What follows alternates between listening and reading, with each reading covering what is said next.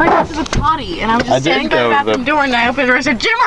I did. I took a whiz. And I was like, I'll just go outside. And then I left. And you're here.